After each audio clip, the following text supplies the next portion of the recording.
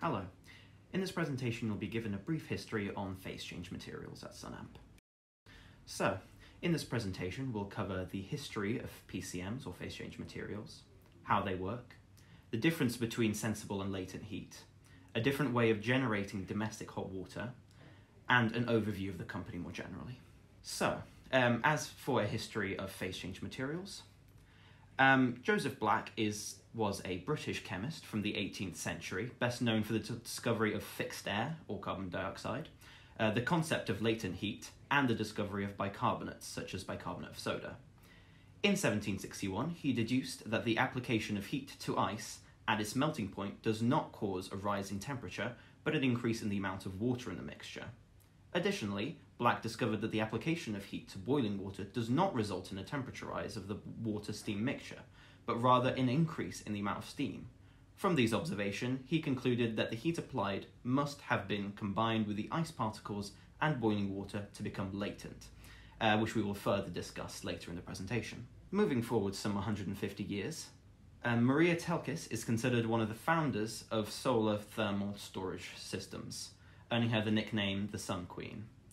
She was a prolific inventor of practical thermal devices, including miniature desalination units for use on lifeboats and downed aircraft during the Second World War, which used solar power and condensation to collect potable water. This kit saved the lives of airmen and sailors who would have been without water if shot down or abandoned at sea. She was involved in the first passive house, and later moved to the USA in the 1970s and consulted with a variety of startup solar companies, including Northrop Solar, which subsequently became Arco Solar, and eventually PB Solar. Moving on some 70 years from the 1948 Sun House by Maria Telkis, the University of Edinburgh are Sunamp's research and development partner and an instrumental in the development of the PCM P58. What is a phase change material, or a PCM? A phase change material is a material that absorbs and or releases energy at a constant temperature as it undergoes a phase change, for example, melting or freezing. This means they can effectively be utilized for both heating and cooling. There are broadly two types of PCMs, organics and inorganics. Inorganic PCMs are salts, salt hydrates, nitrates, and metallics with high heats of fusion. They are non-flammable, cheap, and readily available. Organic PCMs include paraffins, fatty acids, and polyethylene glycols. PCMs have a wide variety of melting points, and thus different PCMs may be suitable for different applications. Now to the difference between sensible and latent heat. Sensible heat refers to the heat you can feel or sense. This is any heat which can be measured on a thermometer, whether it is the heat from the sun shining on a sunny day or the flame of a candle. When an object is heated, the object's increase in temperature is its sensible heat. Similarly, when heat is removed from an object, the temperature falls, and this is also its sensible heat, because this is the heat you can feel. When we talk about latent heat, we're often referring to the change in state of an element. Solids can become liquids, and liquids can become gases. For example, ice can become water, and water can evaporate into water vapor. The energy that causes these changes in states is the latent heat. Latent means hidden, and latent heat isn't something you can feel. It most often refers to the energy involved in a change of state. Going back to Joseph Black's work earlier, he called this the hidden or latent heat.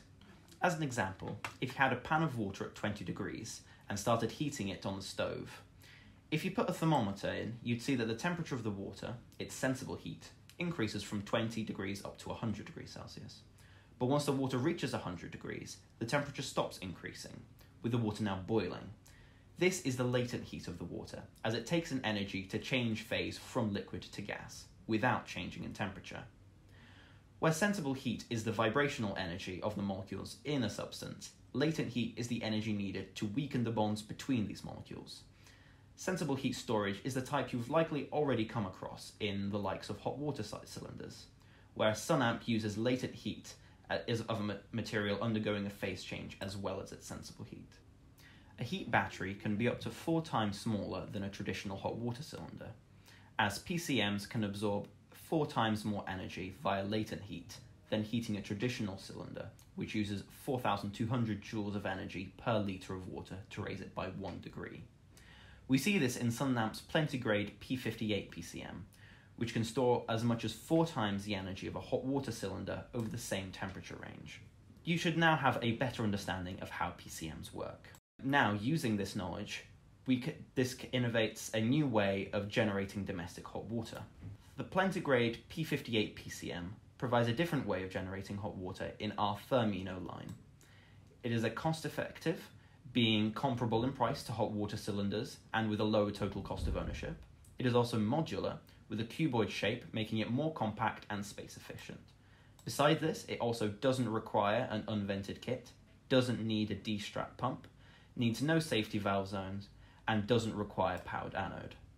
Water cylinders have several key disadvantages as well. These include longer heat-up time due to pressure drop at the coil surface, potential limescale buildup, which will decrease domestic hot water, immersion heat directly on the domestic hot water, Legionella cycles and pasteurization, the need for unvented systems kit and safety valve zones due to G3 building regulations, requires a qualified engineer to install and annual safety checks, and there is likely to be a D-strap pump for circulation, which adds cost and maintenance.